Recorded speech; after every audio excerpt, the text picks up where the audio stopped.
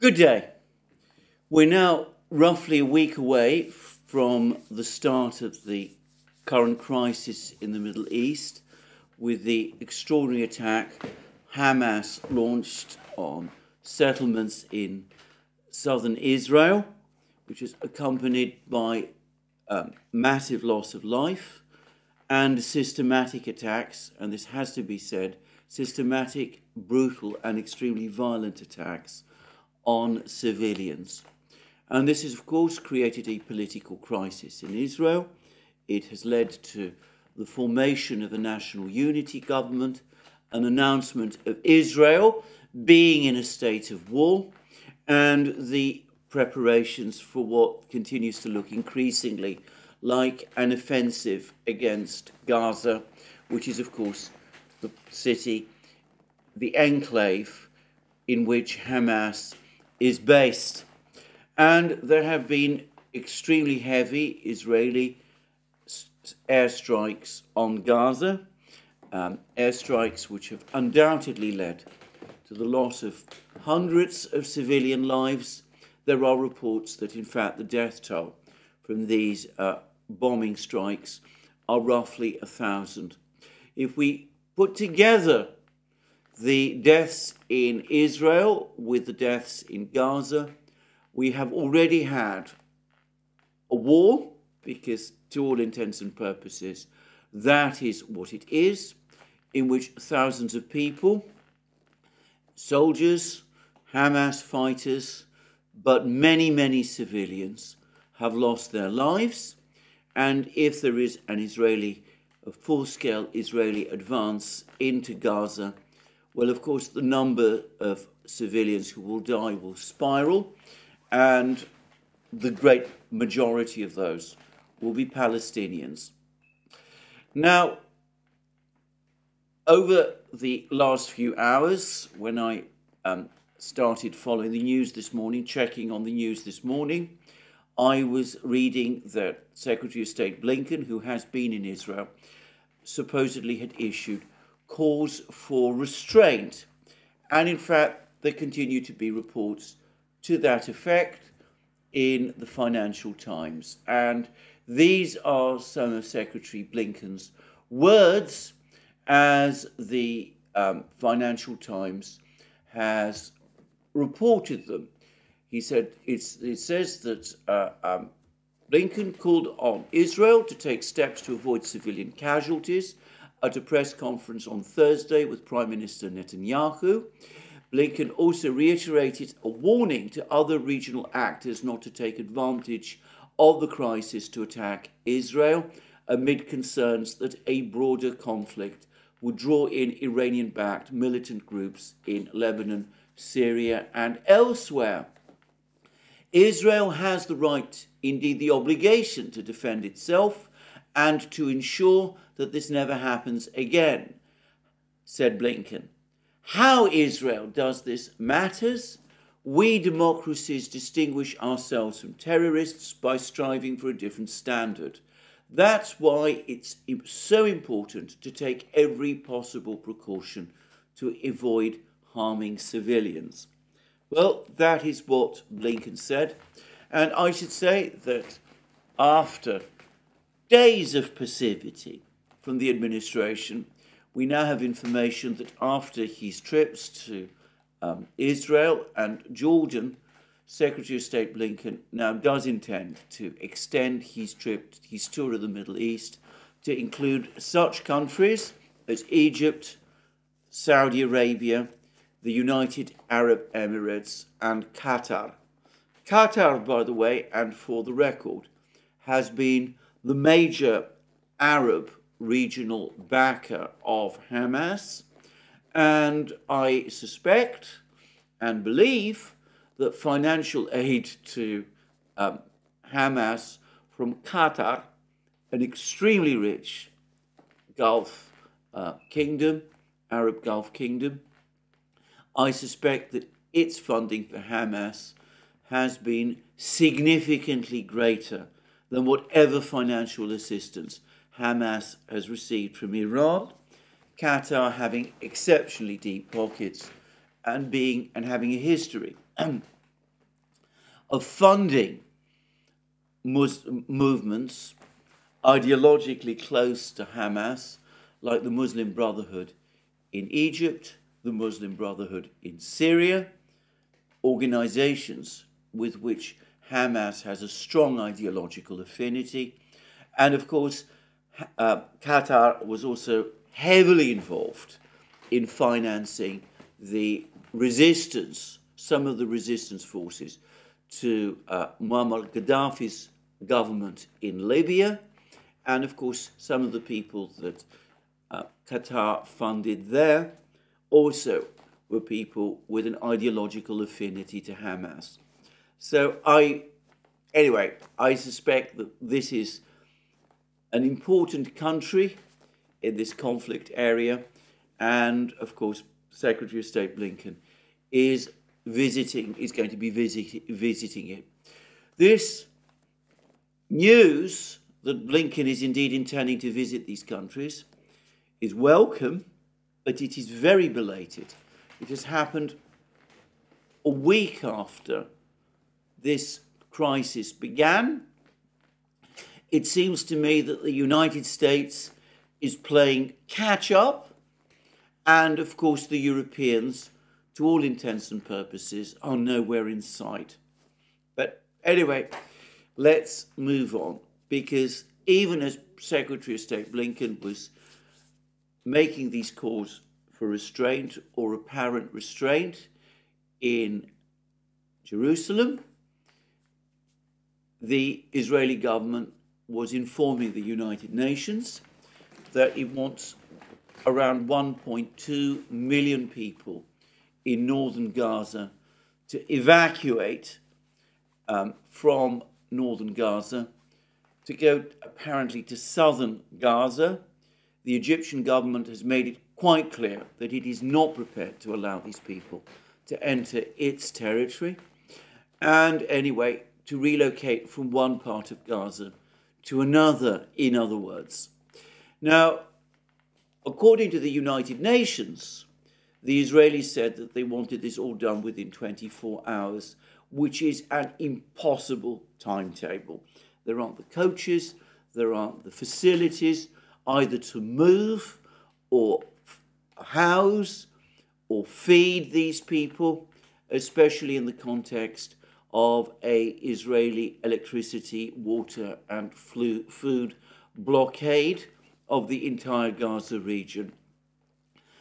Asking thousands of people, millions of people, to leave their homes in that kind of way over such a short period would, as UN officials correctly said, guarantee a humanitarian catastrophe.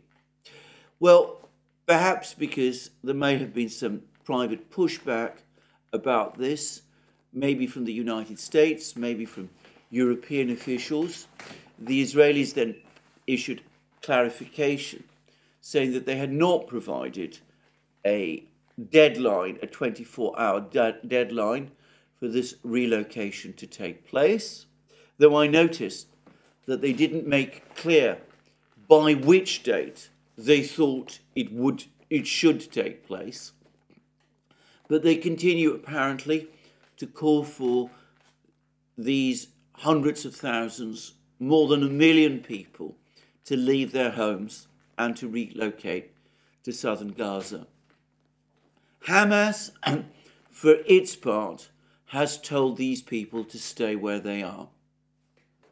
Now, all of this, whilst Israel continues to bomb Gaza, and I've seen reports that Israel has dropped already hundreds of bombs on Gaza, many of them striking, obviously, residential civilian targets.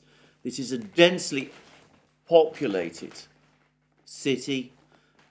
The idea that one can drop a bomb on part of it and not cause enormous devastation, which will affect civilians, well, that is impossible.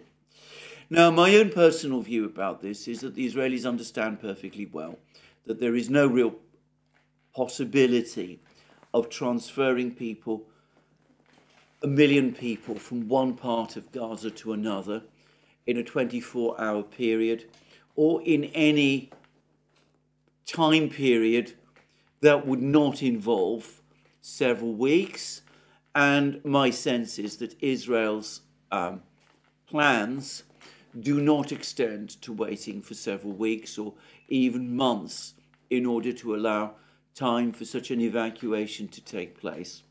I think what has happened is that the Israeli government, having been asked by people like Blinken and no doubt other European officials, and having been warned that some of the actions it's been preparing to take with respect to Gaza could be construed, in fact, in my opinion, unquestionably are violations, serious violations of international humanitarian law.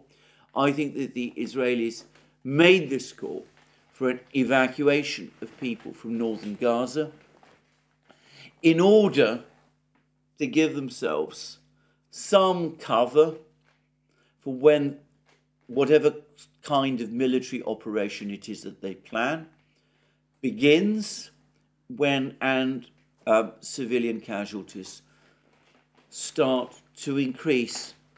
They can say, well, they did what they could. They asked for these people to leave, and this didn't happen. And the result is that the fighting is taking place around them, and that is why they're dying.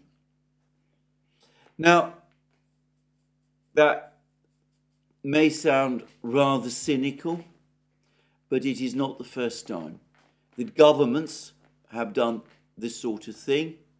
The Israeli government has shown its share of cynicism in the past, but if we are going to be frank, so have many other governments in similar situations or in analogous situations before. So that is what I think. There is, of course, another compelling reason why I think it is most unlikely that large numbers of people in Gaza will leave their homes in the way that the Israelis want them to do. And that is, of course, because doing so plays into the intense fears that exist right across the entire Palestinian community, that if they do leave their homes in that kind of way, given the events of 1948, when millions of Palestinians left the territory of the British Mandate of Palestine and became refugees in various Arab countries and remain refugees still, as do their children and grandchildren and great-grandchildren. Given that those events, the events the Palestinians call the Nakba, given Israeli settlement activity on the West Bank, I think most Palestinians believe that if they did leave their homes in Gaza, the Israelis would never allow them to return. That another part of the territory of historical Palestine would be lost, and would be lost irretrievably. So for that reason, quite apart from Hamas's demands, or orders if you prefer, I believe that most people in Gaza will stay and will face what comes. Now, as to what exactly will come, well, that remains to be seen. There are continuing warnings from all sorts of people against the risks of an Israeli ground offensive. There are lots of warnings about what might happen if Israel acted in such a way that it appeared to be using overwhelming or indiscriminate force against the civilian population in Gaza. Even individuals like Ben Wallace, the former British Defence Secretary, who can, in no conceivable sense, be said to be anything other than pro-Israeli. In fact, he's written what I find a frankly deranged article in the Daily Telegraph, which appears today.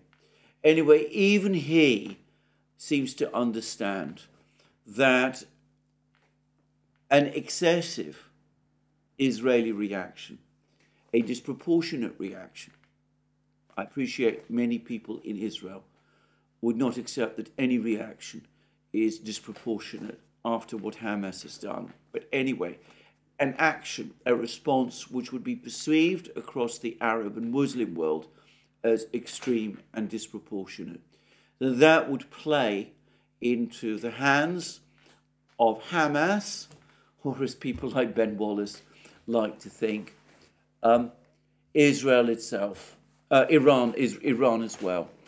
And he talks at length in this, as I said, Ben Wallace, in this bizarre article about how Iran is seeking to capture the Arab street, in other words, sentiments amongst Arabs, in order to establish itself as the superpower of the Middle East. I think that is, as I said, a preposterous theory altogether.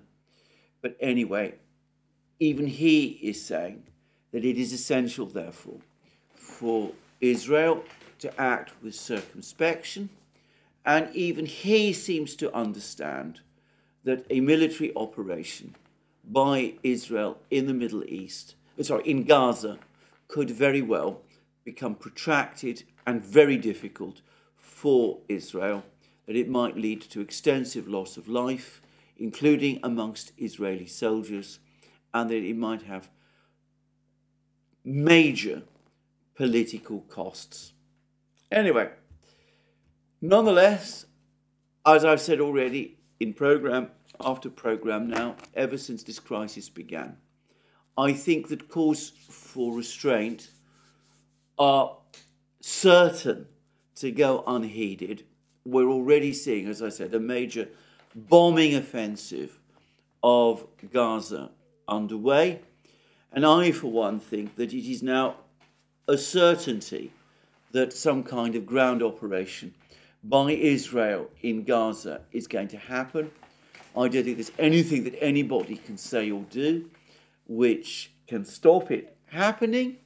And I think in Prime Minister Netanyahu's case, if it doesn't happen, his political position in Israel will become untenable.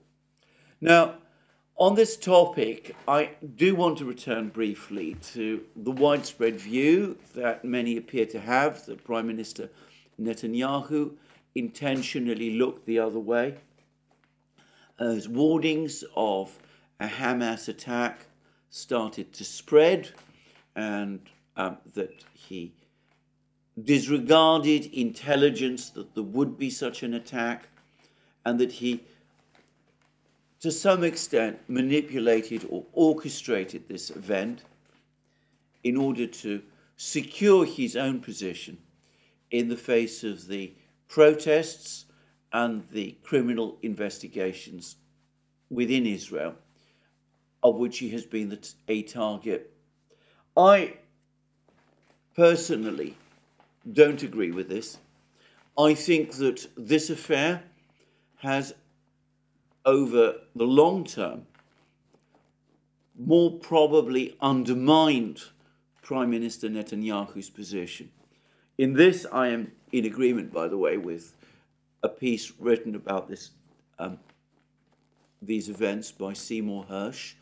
And Seymour Hersh says that a former US intelligence officer has told him this. I tend to agree. Prime Minister Netanyahu's major selling point to Israelis has been, or one of his major selling points to Israelis, has been that he has made Israel and Israelis secure, and the the events of the last week have catastrophically undermined that perception.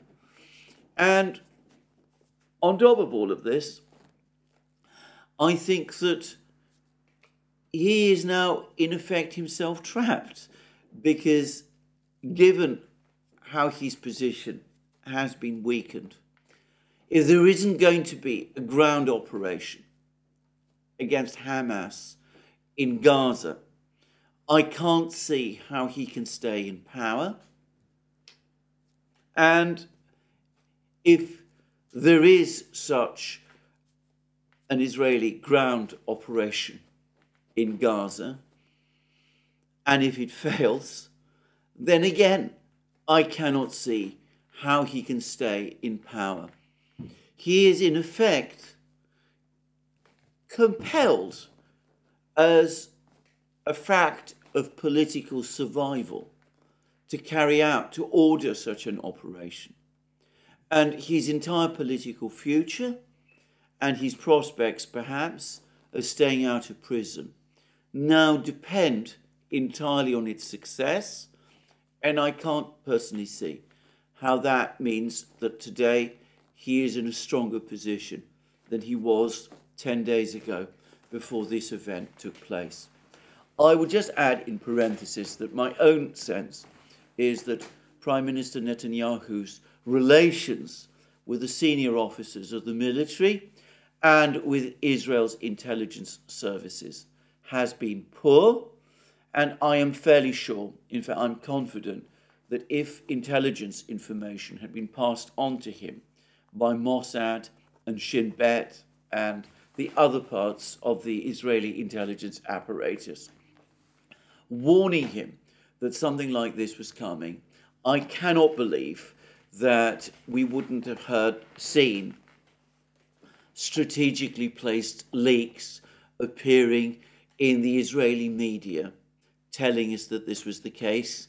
And in fact, given the kind of society Israel it is, this would have been a matter of massive public debate and argument and recrimination. And I think Prime Minister Netanyahu would already, in that case, be in very serious trouble indeed. And I doubt, in fact, that he would still be in power. But anyway, those are my thoughts. I don't want to dwell too much on Prime Minister Netanyahu's position, because to be truthful, I think that any other Israeli Prime Minister of any party who took power now would find that they have little choice but to launch some kind of big military operation against Gaza. I think the political pressure within Israel is enormous, and I don't think any political figure in Israel is going to resist it. Once upon a time, Israel had leaders like Ben-Gurion or Golda Meir who might have been strong enough politically to resist that sort of pressure. I don't believe that is the case now. Having said that, despite my absolute confidence that a ground operation or some kind of military offensive against Gaza is going to take place, I still think it is only appropriate to point out that it is a mistake and that the consequences of it could turn out to be very negative for the future of Israel as well as for the greater Middle East. Anyway, there we are. We will have to wait and see what is going to happen. There's been much talk by many people about the deficiencies of some of Israel's weapon systems. I've been reading articles now, several which appearing in many different places, including, by the way, one in published by an Iranian news agency. I don't know what value to place on it, but many articles now saying that what the events of the last week have done is exposed the weaknesses and limitations of Israel's air defense system. that its Iron Dome has fallen well short, and that not only is it unable to prevent missiles, Palestinian missiles, penetrating deep into Israel, but that the rate of launch of missiles by the Iron Dome that this situation requires is unsustainable, given the ability of Hamas to launch more and more missiles at Israel, easily produced in cheap and simple industrial facilities such as exist in Gaza. And I've also seen a report that in the event that Hezbollah, the Lebanese militia, were to become seriously involved in the fighting up to this point they've been careful not to be. Well, apparently Hezbollah is believed to have an arsenal of 150,000 missiles or rockets, which would surely, if true, overwhelm whatever Iron Dome system Israel has. It's difficult to imagine that it would be able to withstand barrages of missiles out of a stockpile that size. Anyway, there we are. That is the situation as of the time of making of this program. I'm skeptical that we're going to see large numbers of people, as I said, move from northern Gaza to southern Gaza. I don't know when the Israeli ground offensive will begin. Israeli airstrikes continue to happen. The emotions remain extraordinarily high.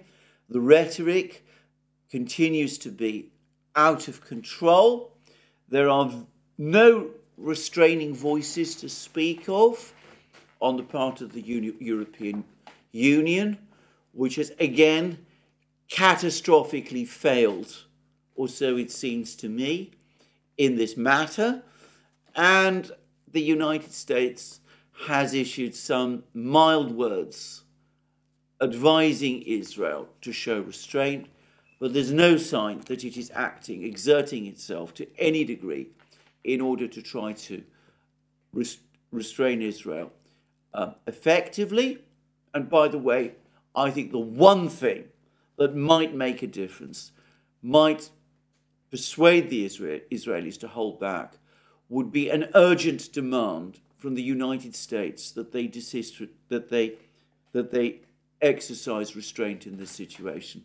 But I've seen nothing to that effect. And as I said, in terms of diplomacy, the United States appears to be playing catch up. And continuing a little with the United States, its overriding response, its key response to this conflict seems again to be less diplomacy than waving the big stick.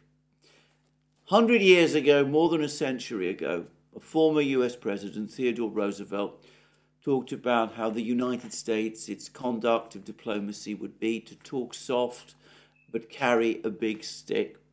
The United States now talks very, very loud, very belligerently all the time, and it still waves the big stick. So it's not completely reversed on what Theodore Roosevelt used to say, but it's only following part of his advice. It doesn't talk very soft anymore, but it continues to wield the big stick, and carrier task force is now in the Eastern Mediterranean. Presumably that is intended to intimidate Hezbollah in some manner, and perhaps Syria also. Why it would do so, I'm far from sure.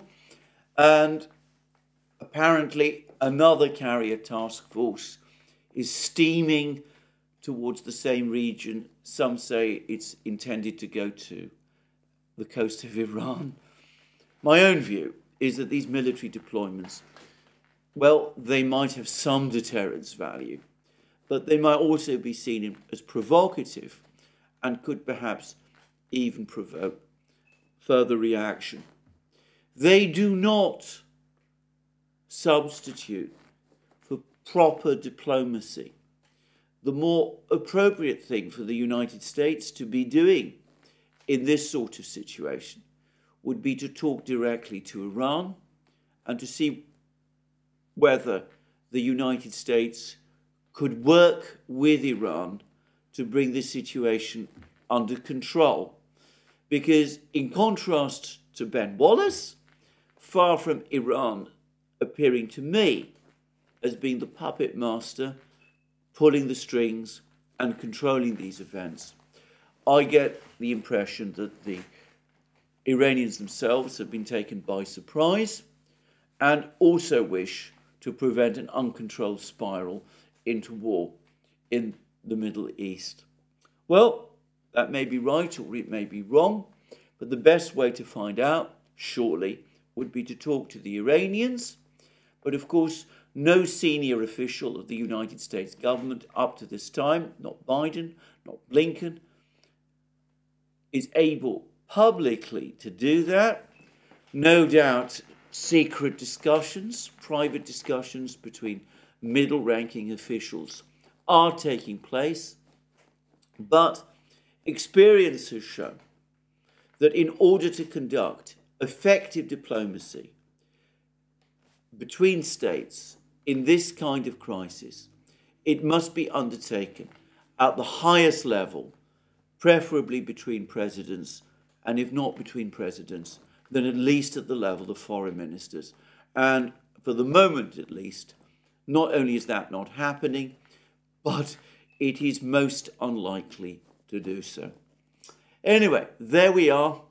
As I said, this is a crisis in which the events that will probably happen over the next couple of days and weeks have now, to a great extent, already been scripted, and I doubt that there's very much that anybody can say or do, or seems willing to say or do, to change course. But anyway, that's the situation on the ground.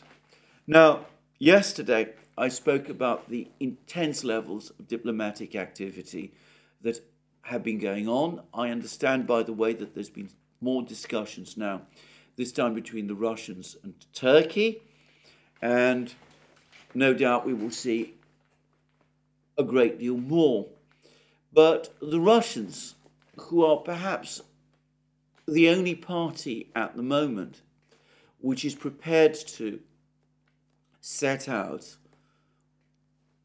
a position as to the potential way forward, anyway, they have been speaking. And again, the person who has been speaking most clearly is President Putin of Russia.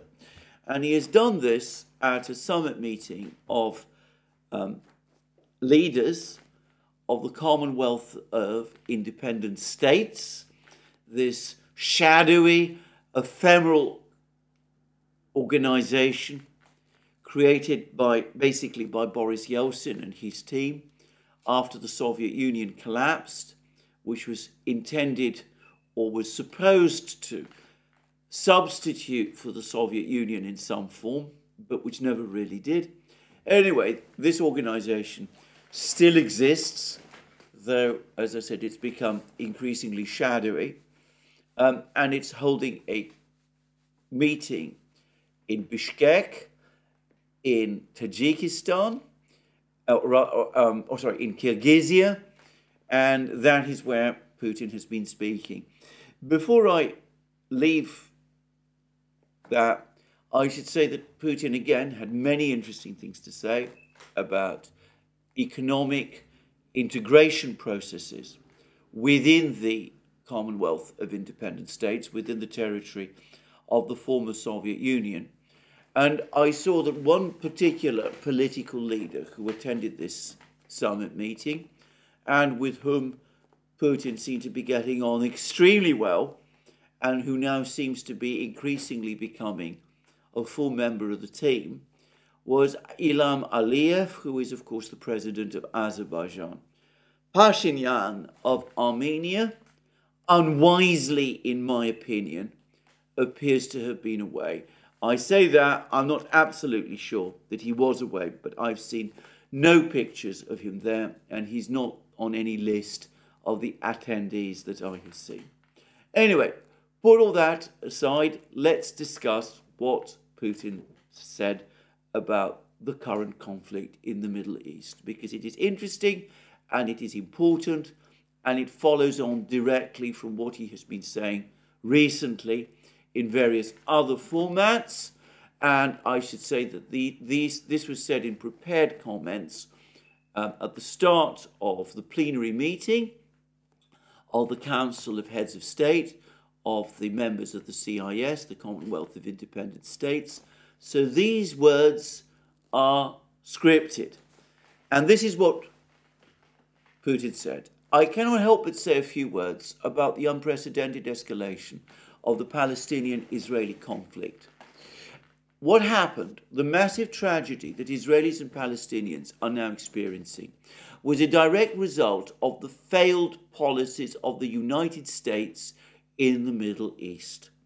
The Americans, with the support of their European satellites, notice this incredibly disrespectful language that Putin is now using to describe the Europeans. More and more countries are thinking in the same way, by the way. Josep Borrell, the High Representative for Foreign Affairs of the European Union, who is on a trip to China. Perhaps he would have been better advised going to the Middle East, but anyway, he's on a trip to China. He's apparently complained there that the Chinese are not taking Europe seriously, despite the EU's immense geopolitical significance. Well, we can see that it's not just the Chinese. The Russians aren't taking the Europeans seriously either. But anyway, going back to what Putin said, the Americans, with the support of their European satellites, tried to monopolize the process of Middle East settlement, but were not concerned with finding compromises acceptable to both sides, and certainly never took into account the fundamental interests of the Palestinian people. Now, here he is, Putin, once more, speaking very straightforwardly now, much more straightforwardly than he has done in the past, about the fact that the interests, the fundamental interests of the Palestinian people have been neglected. Up to very recently, he has attempted to exercise a degree of equidistance between the Israelis and the Palestinians. He's always sought to maintain good relations with the Israelis. He's had a good working relationship with the Israeli Prime Minister Netanyahu, but now increasingly he is hardening, the Russians are hardening their statements.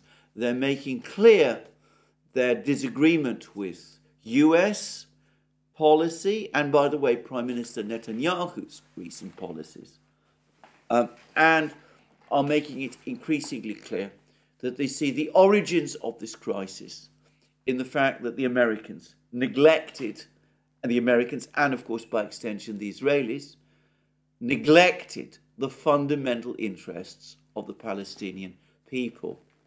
Now, John Helmer has written another excellent article on this issue on his website, Dancing with Bears, and he's pointed out that in Russia, opinion polls, which happen regularly with Russia, are steering very well clear of asking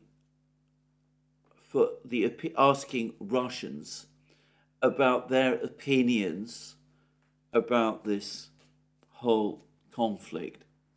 And Helmer, who has an unrivaled knowledge amongst journalists of Russia, says that the most likely explanation for this is that the pollsters and the Kremlin don't want it to become clear that public opinion in Russia is increasingly shifting away from Israel and is becoming increasingly sympathetic to the Palestinians.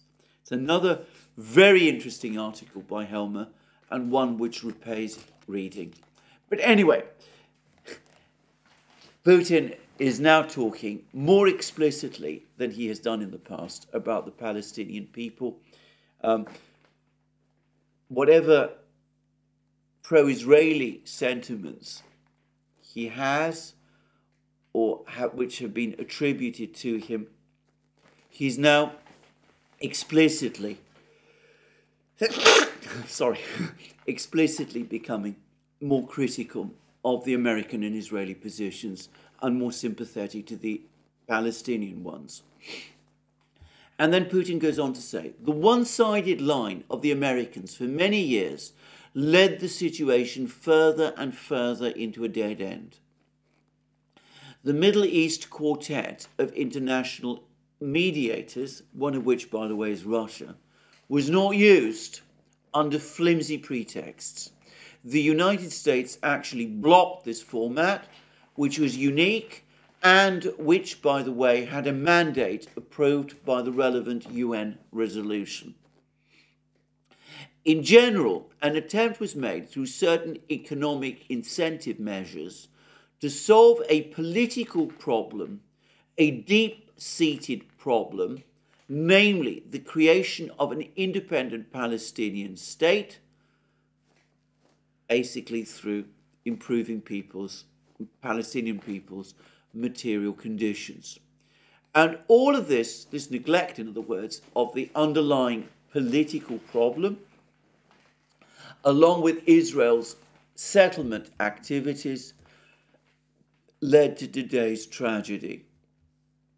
By the way, we are hearing, we will probably talk about this later in an informal setting, about plans to prepare a ground operation in Gaza. In other words, about the Israelis marching into Gaza. You and I, and of course he means by that the leaders of the other states that make up the Central Asia, the Commonwealth of Independent States, most of which, by the way, are Muslim states. The Central Asian states are all Muslim. Azerbaijan, of course, is also a Muslim state. You and I understand, to put it this way, semi-professionally, that the use of heavy equipment in residential areas is a complex matter, fraught with serious consequences for all parties. And without equipment in the same residential buildings, it is even more difficult to carry out these operations. So what Putin is saying is that we're all people with experience of war. Azerbaijan has had recently. We, of course, have had in Ukraine. We're having it at the moment in Ukraine, but all of you have some knowledge of what I'm talking about. Carrying out a ground operation, street by street, clearing houses of entrenched Hamas fighters, trying to smoke them out of tunnels and bunkers and whatever it is that they built there, without heavy equipment, is incredibly difficult and would cost enormous numbers of losses on the part of your troops. But using heavy weapons, while that might expedite the affair and might reduce your own casualties, will inevitably lead to a massive increase in casualties on the part of the civilian population. And then he goes on to say the most important thing is that civilian casualties will be absolutely unacceptable. Almost 2 million people live there. So he's saying effectively to the Israelis, he's being, again, obviously careful in his use of language. He doesn't want to burn his bridges with the Israelis entirely, and we'll see in a moment why. He's basically saying to the Israelis, don't do this thing. It's going to result in heavy losses to you and enormously heavy losses to the civilian population. And that is something that is unacceptable. Unacceptable not just to me, not unacceptable, not just to the other leaders of the Commonwealth of Independent States, but to global opinion around the world. And then Putin goes on to say, now the main thing is to stop the fighting, and this is where it becomes interesting. Collective efforts are more than needed in the interests of an early ceasefire and stabilization on the ground. Collective efforts. Collective efforts by whom? Well, let's wait. Let's just get on and see what he has to say. I would like to emphasize Russia is ready to coordinate with all constructively minded partners. Now, yesterday, I said that there'd been intense negotiations, discussions between the various BRICS states, Egypt, Saudi Arabia, Iran, Russia, and of course the Turks have also been spoken to. There've also been a conversation between Putin and Erdogan, and apparently there's another one being prepared, and President Erdogan is now talking about sending humanitarian relief supplies to Gaza. So I said yesterday that all of that pointed, in my opinion, towards a concerted effort by the BRICS states to put together some kind of peace proposal, some kind of ceasefire proposal together, and we would probably see that start to coalesce and take shape at some point over the next few days or weeks. And you see here Putin is in effect telling us that that is exactly what is going on. And then he goes on to say that it isn't clearly not just intended to deal with this particular crisis, but that it is going to look ultimately for a long-term sustainable solution to this whole problem. We proceed from the belief that there is no alternative to resolving the Palestinian-Israeli conflict through negotiations.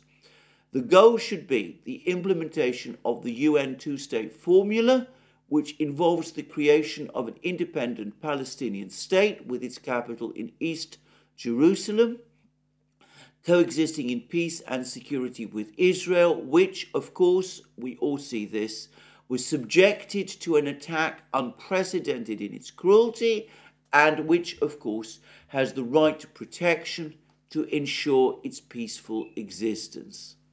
So he's saying, yes, you in Israel were subjected to an attack unprecedented in cruelty. We absolutely accept that. We wholly oppose what was done. But the solution, the long-term solution to this problem is not to be found through the kind of ground operations in Gaza which you are planning in Israel now. The long-term solution and your security, your right to protection, can only be achieved through a proper political settlement of this conflict.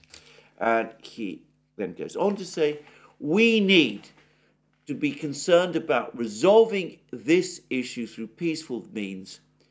In this situation, in this place, it seems to me that there is simply no alternative. I would like to emphasize once again that Russia sincerely values historically strong, friendly, truly trusting relations with its CIS partners. So that looks like an invitation to the other states attending this meeting to join with the Russians in this attempt to try and broker a ceasefire and achieve some kind of peaceful resolution. Now, a number of points need to be made immediately, which is that the Russians by themselves do not have the diplomatic and political weight to push through a ceasefire or a negotiation. The BRICS states collectively might be in a stronger position. and most of the BRICS states would appear to be in agreement about this. But one particular BRICS state, which is China, the most powerful by far, has for the moment avoided commenting extensively about this matter. One gets a sense that the Chinese are intentionally taking a backseat, as they so often do. And there's lots of reasons to think that in reality, the Chinese are much more active behind the scenes than appears to be the case. I personally think it is inconceivable that the Russians and the Chinese, for example, have not been talking to each other. They do regularly, but of course, only a fraction of their discussions are made public, and there's clearly been a decision that in this case they should not be. But I am sure that China and Russia have been in talks, and I suspect that the Iranians and the Saudis, both of whom have very close and friendly relations with China, have also been in discussions with the Chinese about this issue as well. And it's likely that at some point over the next few weeks, we will see some kind of coming together of the BRICS, with the Chinese, and by the way, India also, playing a leading role in trying to come up with some kind of proposal. Importantly, all of the BRICS states, China, India, as well as Russia, as well as the new entrants, Iran, Brazil, of course also, South Africa, but also the new entrants, Iran, Saudi Arabia, appear to be singing from the same page on this. So it should not be too difficult, in theory, to come up with a proposal. But I also suspect that the Russians and the Chinese and the Iranians and the Egyptians and the Saudis and all of those understand very well what I also believe to be the case, which is that there is no realistic prospect at the moment of stopping this military incursion, this ground operation by Israel into Gaza, or in the absence of that, this blockade of Gaza and this bombing campaign against Gaza. I suspect that what is going to happen is that the BRICS states are going to be working quietly with each other, talking to each other, working out what their proposal is going to be, allow events in the meantime in the Middle East to take their course, but trying to ensure that the war doesn't spill over to include Hezbollah and Syria, and in other words, trying to contain this thing because they do not want an uncontrolled escalation, but waiting for events to take their course, waiting to see whether this ground operation succeeds, and if instead it becomes bogged down, that is when they will make their move. And they will probably come together, they will propose a ceasefire, they will propose humanitarian relief. They might conceivably come up with a proposal for the deployment in Gaza of a peacekeeping force. This was floated by someone on a live stream I did for locals, though I would guess that Hamas might not be welcoming of the idea of the presence of such a force. But anyway, something like that might happen. I suspect that that proposal would be put to the Israelis and to the United States. If the US and the Israelis rejected it, the BRICS states would presumably propose it to the Security Council, the UN Security Council. if the United States and the Western powers vetoed it, I think that there is now a serious chance that the BRICS states would take it to the General Assembly, and I think there it would pass. Now, General Assembly resolutions are non-binding unless they are made within the structure of the Uniting for Peace formula. There might not be the votes in the General Assembly for something like that if it were done in defiance of the United States. And I'm not sure anyway that the Chinese and the Russians and the other BRICS states would be prepared to go that far. But one way or the other, a resolution of the General Assembly, backed by what I am sure would be a majority, would be a major political defeat for the United States and for the Western powers over the course of this crisis. I think that is what is coming. And the plan, clearly the Russian plan, is now to re-engage with the Middle East. Russian policy, basically since the 1980s, the mid-1980s, since Gorbachev became leader of the Soviet Union, was to walk away from the previous unqualified support for the Arabs, which had resulted in Soviet relations with Israel collapsing in the late 1960s and with a severance of diplomatic relations. I think the Soviets decided at the time, and subsequently, and the Russians also, that the Soviet Union lost badly out of its overcommitment to the Arabs.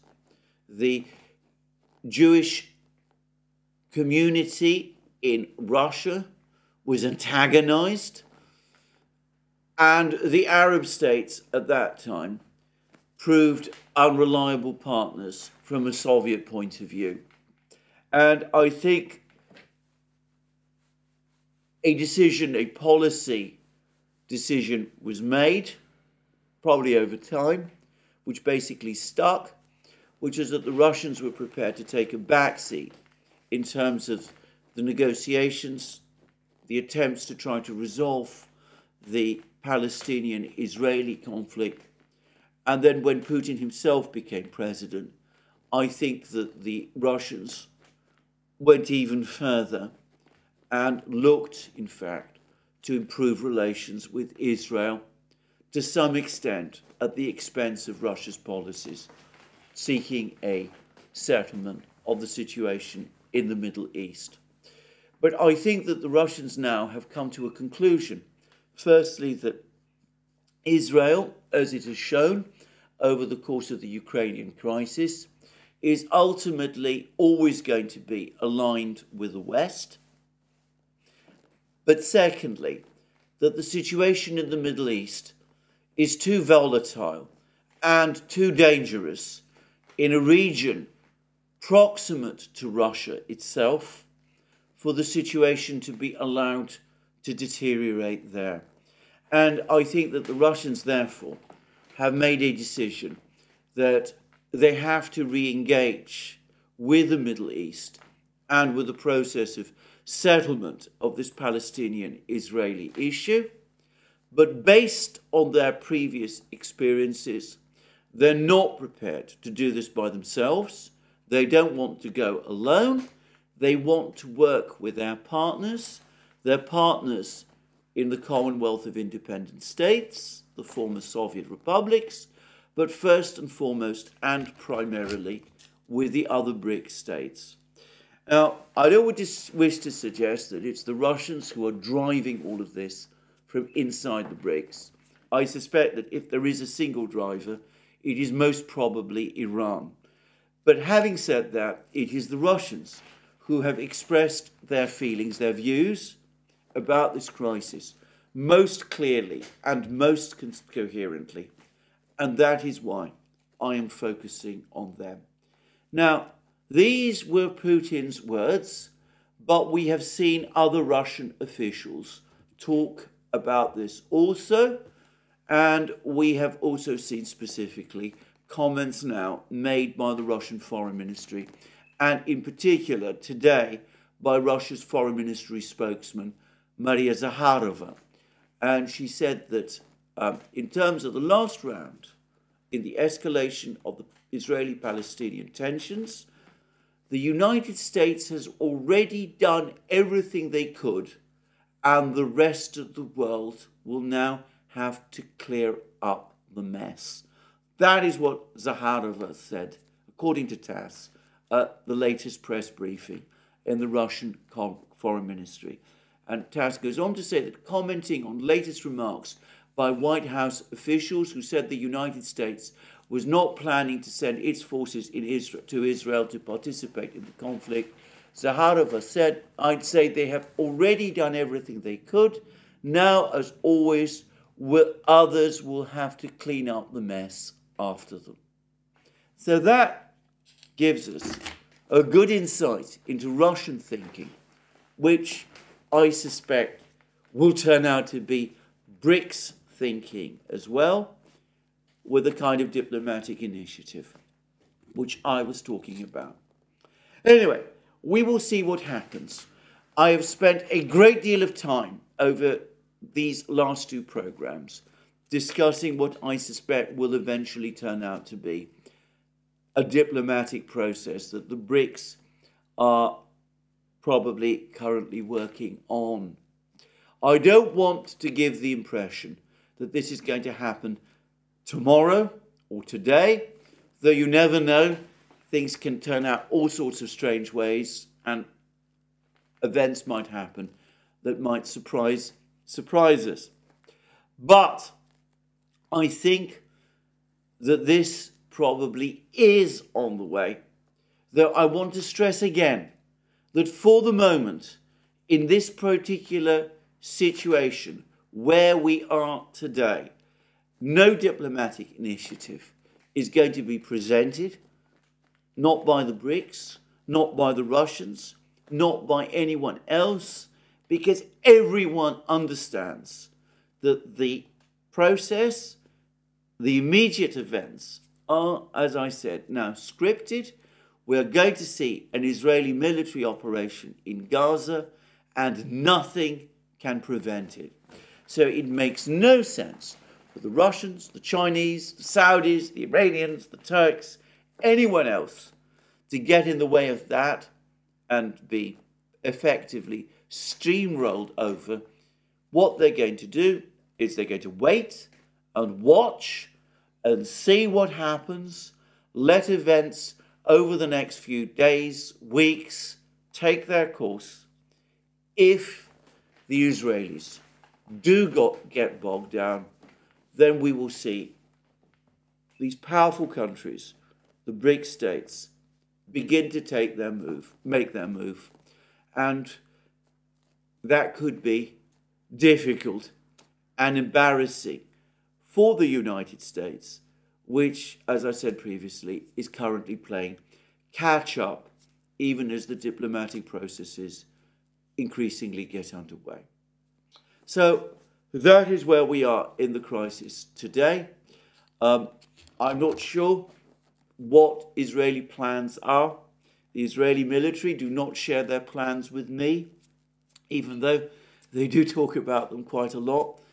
For the moment, as I said, we have bombing raids. We see concentrations of large numbers of troops and machines. My own view is that probably will be a ground operation within the next few days. It might even start as soon as tomorrow. How well it will go, what it will achieve, whether Hamas is able to resist it, that all remains to be seen. Anyway, Israel, Middle East is of course not the only crisis, and I'm now going to turn to the situation in Ukraine. And yesterday I talked about the ammunition shortage, which is hobbling military actions, potentially by Israel, and increasingly by Ukraine, even as the military situation in Ukraine, for Ukraine, continues to deteriorate. And there was a stark illustration of the existence of this ammunition crisis in an article in the Daily Telegraph which appeared today. And it reads as follows. This is the title: British howitzers fall silent in Ukraine because of catastrophic shortage of shells. Soldiers have been reduced to firing their weapon less than once a day, and some are resorting to using a Second World War era gun instead. That's in the Daily Telegraph. That's the title and the subtitle. And then it goes on to say, I'm now reading from this article in the Daily Telegraph. It's there up to date. It's by Colin Freeman, who is writing this from Kramatorsk in Ukrainian-controlled Donbass. British artillery guns supplied to Ukraine are falling silent in the battlefield because of a lack of ammunition for them, frontline troops have told the Telegraph. Ukrainian soldiers trained by NATO on L-119 howitzers have been reduced to firing them less than once a day because of a catastrophic shortage of shells. One frontline unit said they had ended up using a Second World War era field gun instead, as it still has stocks of shells available. The revelation comes after NATO's most senior military official warned last week that the alliance was fast running out of artillery shells to give Ukraine. The acuteness of the shortfall has now been laid bare by troops from Ukraine's 80th Air Assault Brigade, who received part of a batch of 36 L-119 howitzers supplied to Kiev by Britain last year. Myron, an artillery commander stationed near Bakhmut, told the Telegraph, the British L-119 is a nice gun, very comfortable to work with and accurate to fire, but we don't have enough shells for it. Last week, we fired only 5 shells all week. It is catastrophically limited. This is him speaking. When we are in battle, we're having to weigh up very carefully whether we should use a shell or not. And the article goes on to say that because of the shortage of NATO-issued 105mm shells, and notice these are 105mm shells, it is not even a 155mm gun. There's already an old gun using lighter shells than is optimal for this conflict. But he goes on to say, the Telegraph goes on to say, that they have had to fall back on their existing Soviet-era howitzers instead. Amongst them is an ancient 85mm D-44, a Soviet gun used in the final clashes of the Second World War. And Myron goes on to say, it's almost like a museum piece, but we still use it. At least we have more shells for it. This is a critical situation, as this is an artillery war. Not having enough shells costs our own soldiers' lives. Now, the D-54 is indeed an old gun, and 85mm is obviously a seriously underpowered gun by the standards of the Ukrainian battlefield. The major artillery piece used by the Russians is 152mm, and of course NATO uses principally today 155mm shells. So we see shells of roughly 60% of the caliber, of the weight, being used, of the caliber being used by Ukraine with this gun. And as I said, it's underpowered, and apparently there's only one of them. And besides, I do wonder what condition these old shells, presumably they're old shells, of this 85mm World War II era gun, what condition they're in. Gun shells apparently have a shelf life under reasonably good storage conditions of around 20 years. Now, the Soviets continued to use the 85mm gun for quite a long time after the Second World War, and probably they continued to produce shells for it for some time after it went out of production because it was still in service with the Soviet military. But it can't have been in service for a fair length of time now. I would guess well over 20 years. So again, I do ask, what is the condition of the shells being used by this particular gun? Anyway, this article doesn't ask that question. It doesn't even, and of course it doesn't provide any kind of answer. And then the article goes on. Miron's comments highlight a long-standing complaint for Ukraine that it is being outgunned in terms of artillery power by Russia, which uses up to 20,000 shells a day on the battlefield. A single Ukrainian field gun operator can easily use 100 plus shells in a day, provided the supplies are available. And we see that increasingly they are not. Now, we have been hearing and reading quite a lot over the last few weeks, months even, about how suddenly and miraculously Ukraine has obtained an advantage in terms of artillery power, that NATO guns are longer ranged, more accurate than Russian guns, that the Ukrainians are able therefore to outrange the Russian guns and have been defeating the Russians with counter-battery work. In other words, in destroying Russian gun positions.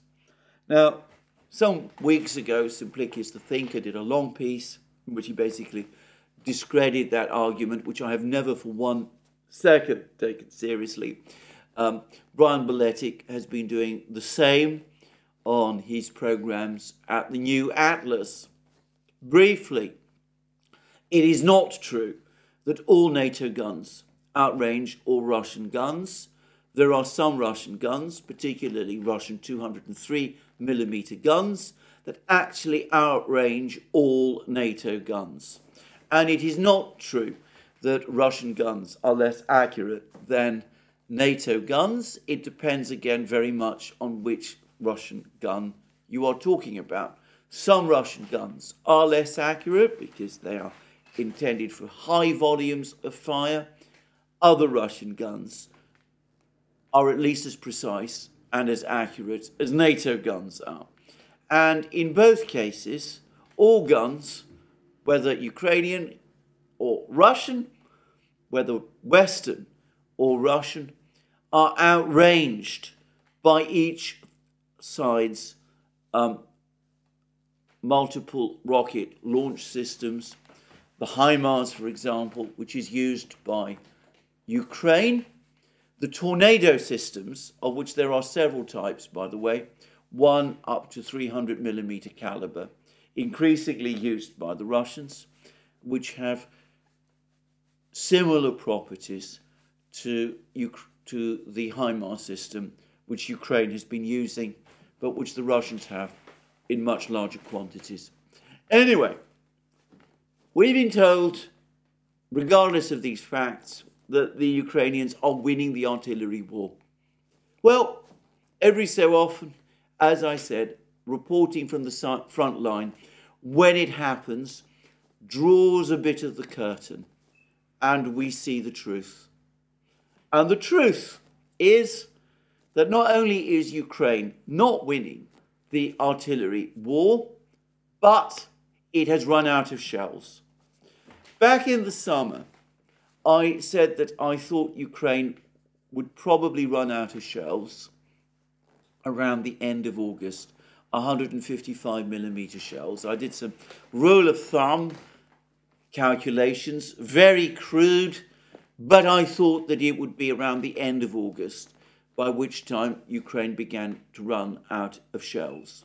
Well, the United States prolonged that period, or so it seems to me, by providing Ukraine with cluster munitions.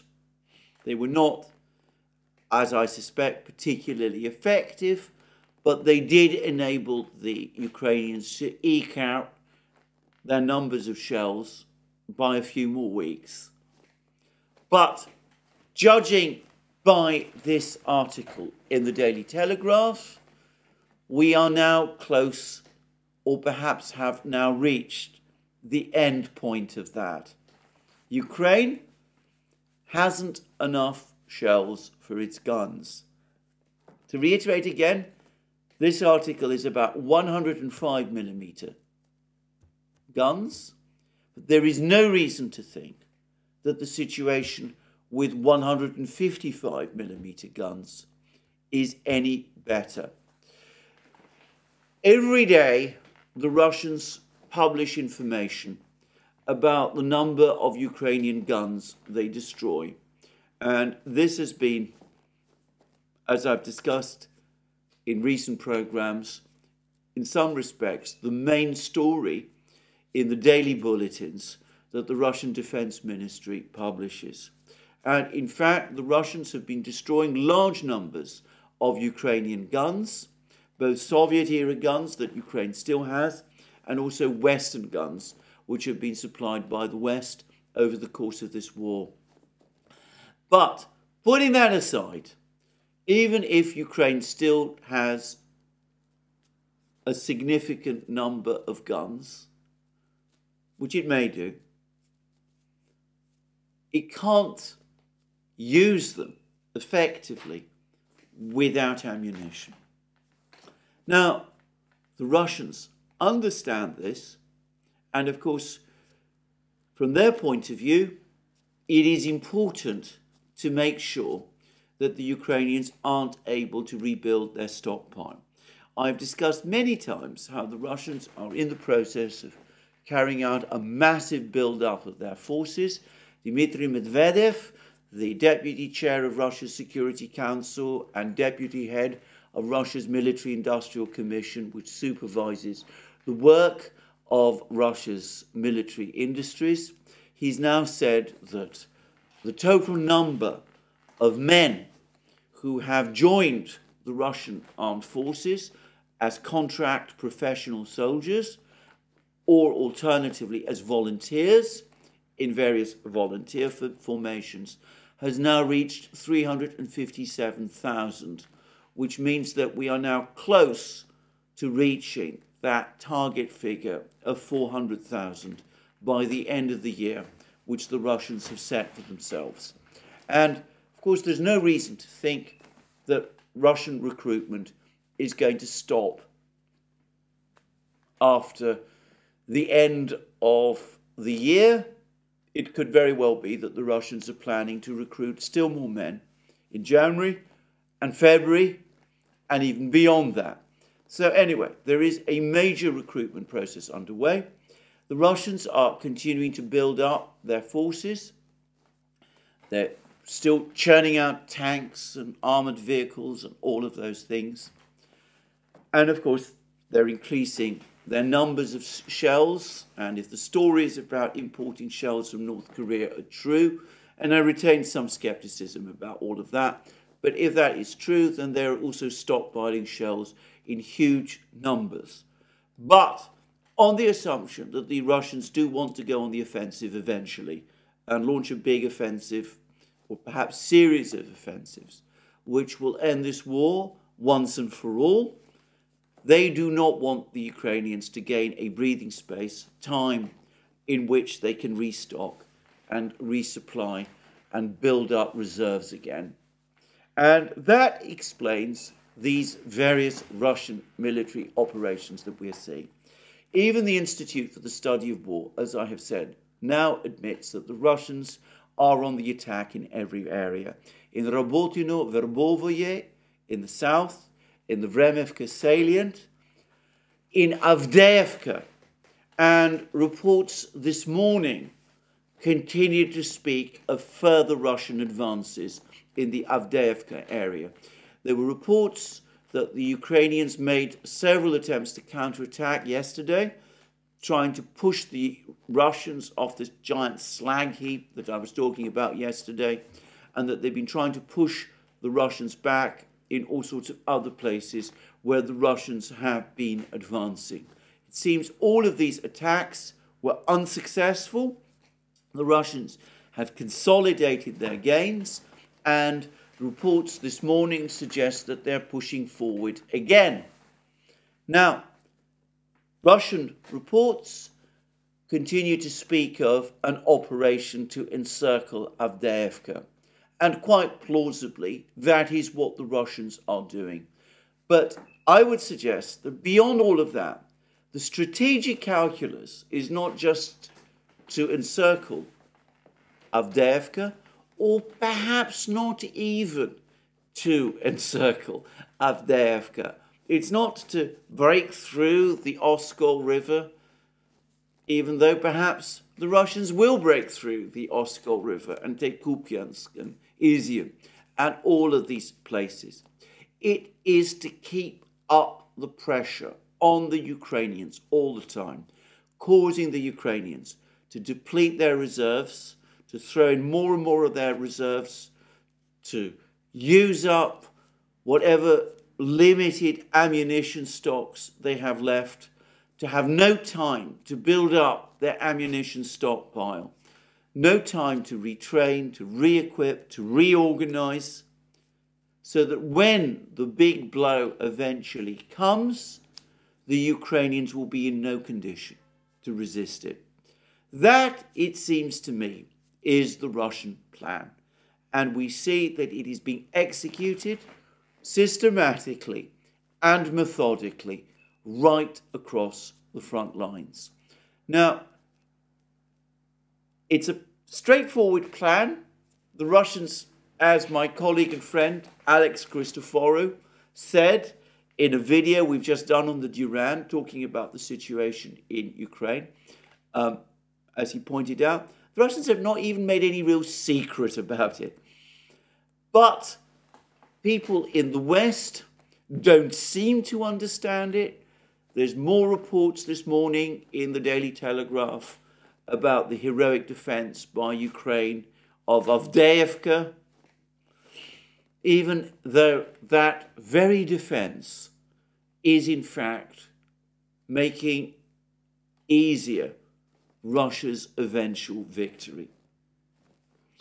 So it's a paradox seeing the way in which the war is being reported in the West, paradoxical, because it seems to me that for weeks, months now, for years now, ever since Ukraine was egged on to start its first offensives last year in Kharkiv and Kherson region, and then with the summer offensive, and then with the defense of Bakhmut, and now with the defense of Avdeyevka, Western commentators and Western politicians have been cheering Ukraine on and encouraging it to take action which makes Russia's victory more certain and all but guarantees that when it happens,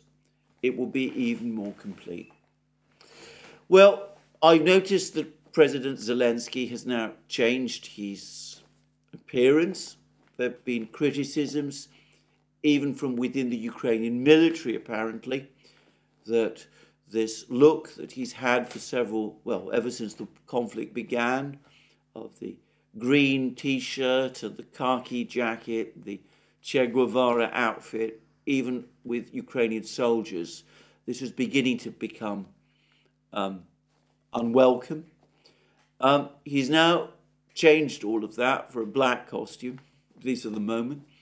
I don't think even that really comes close to responding to the gravity of the situation.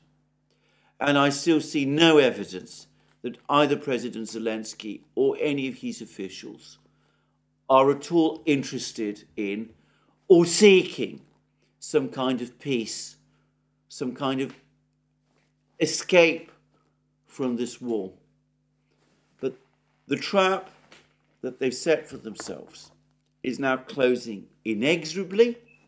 It seems to me also that the failure of Stephen Scalise to be elected Speaker makes it more likely that the eventual Speaker, whoever he or she is from the Republican Party, will be one who's less sympathetic towards funding for Ukraine, especially given the need to provide funding and support to Israel in its hour of need. Well, given all of this, it seems to me that we are now on a clock that is rapidly closing towards midnight as far as Ukraine is concerned, without its leaders having any real idea of what to do, and with the United States becoming distracted by other more serious problems, and with Europe itself increasingly adrift. Well, there we are. That's my programme for today. More from me soon. We will see what happens over the next 24 hours in Gaza. And in the meantime, it seems to me that if in the short term in Gaza the script is now written, at least someone there does seem to be looking for a diplomatic way out, which is more than I can say about Ukraine. Anyway, that's me for today. Let me remind you again, you can find all our programs on our various platforms, Locals, Rumble, and X, the former Twitter. You can also support our work via Patreon and Subscribestar, links under this video. You can also go to our shop where we are running a sale with a 20% discount, and you can buy yourself all sorts of great things, magic mugs, hats, hoodies, t-shirts, sweatshirts, all those great things. And last but not least, if you've liked this video, please remember to tick the like button and to check your subscription to this channel. That's me from today. More from me soon. Have a very good day.